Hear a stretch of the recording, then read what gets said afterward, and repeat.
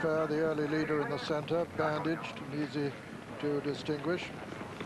They come to the first. Young Pokey right up there with them. Flashy Buck jumped at last. They're all safely over it.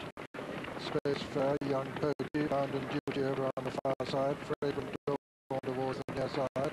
Those four being followed by Shamana. Young Pokey disputes it now with Space Fair and Fragrant Dawn towards the left of the picture, just taking it up now. On Space Fair, Young Pokey and Bound and Duty and Shamana. Then comes Mass Appeal, Deep Sensation, Rodian. Behind them, Tin Ryland and Arkle Rex and Flashy Buck as Fragrant Dawn and the third lead, and they're going a right good gallop. Flashy Buck a little bit deliberate and slow at that one. Young Pokey in second and Space for third, and Bound and Duty 4, 5 Shamana, 6 Rodian on the inside of Mass Appeal with Deep Sensation next, and then Tin Ryland, little gap to Flashy Buck, a further gap to Arkle Rex as the leaders and the whole field cross the fourth, with the exception of Arkle Rex, who was very slow at that one, has got himself tailed off and is being pulled up, in fact. So as they run down the 10 left in this Waterford Castle Arkle, they're being led at the fifth by Fragrant Dawn. Young Pokey on the outside, Space Fair.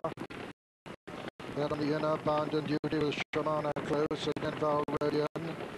Deep Sensation making ground towards the outer, under sea water. Fragrant Dawn lands in the lead from Young Pokey. Space Fair on the outside, Bound and Duty on the inner, Shamana.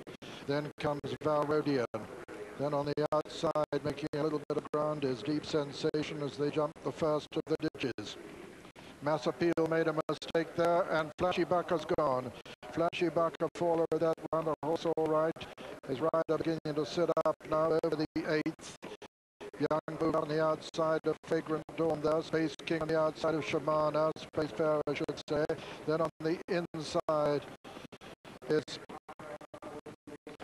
Bound and Duty as they race towards the final ditch.